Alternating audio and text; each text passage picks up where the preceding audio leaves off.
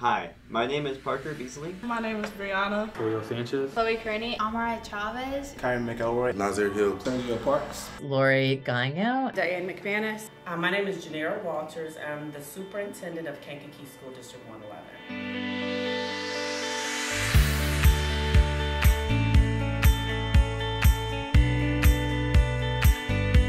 So this is one of the most fundamental ideas in competency-based education.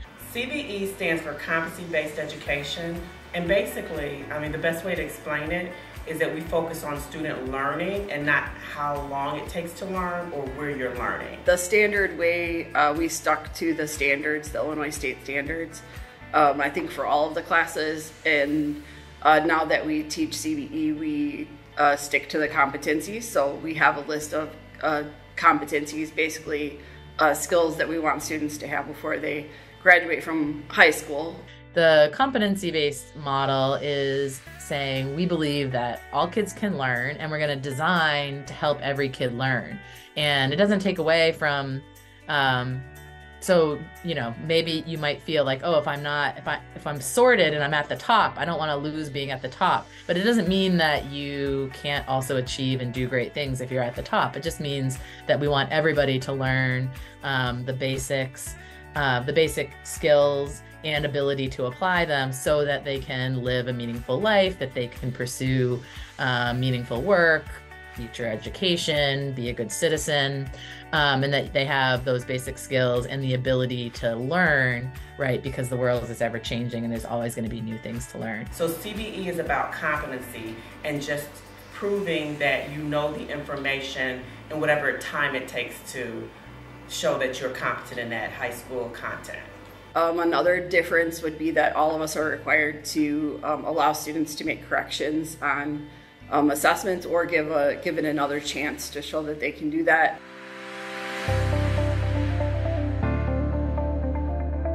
How do I personally feel about CBE? CBE has affected my learning by changing basically my entire experience. I'd say overall it's been a positive experience.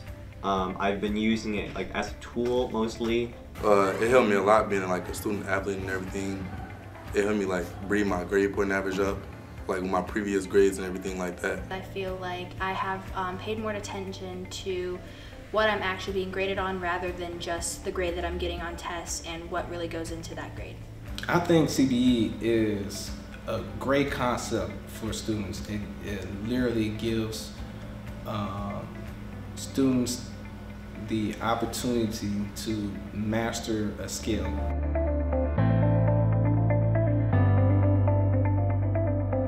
CBE helped me focus on being an athlete because I can do a sport and go back in the classroom and do my old work if I need caught up and help on something. So it helped me, it played a big role in my academics and athletics. CBE has affected my grade by allowing me to retake tests when needed and giving me more time to work on my assignments.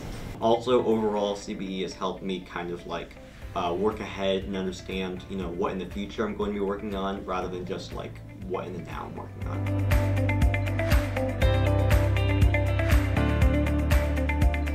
How I used CBE was more of a standardized mindset where I had to get the highest grade there was. Always trying to push in forward to get the level 12 during my senior year, and then junior year was 11. Always trying to get that A, trying to do as much as possible to get the highest score, get a good grade. I'd say it's also definitely benefited me in earning honors credits in situations where I normally wouldn't. So for example, last year I took English 2 as a sophomore, and it was the regular base English class, but I was able to score a high enough score on the CBE system to get an honors credit for the class, and that definitely helped.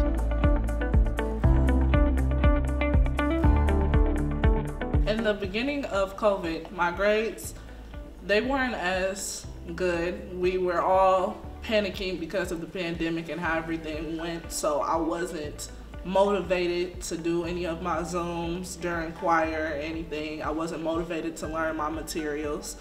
So with us coming back from COVID, I had plenty of opportunities given to me by teachers to learn new and harder material so I can up my grades from COVID.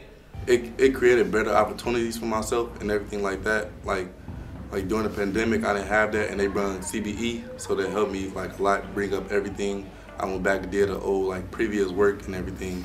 One of my experiences where I learned material that was opera-like and also Latin, and with that, it was a difficulty range. I won a reward off of it. I got best of day off of it, and it helped me get the grade that I got so poor. It helped me get it up because of my difficulty level and also the fact of it being in a different language. Being able to make up an assignment later on, because sometimes I will do an assignment, I will like get a bad grade on it, but there's always assignments later on through the school year where you're able to make up that competency, even get a higher score, and that really helped me because I was not doing so good in the beginning of towards the year.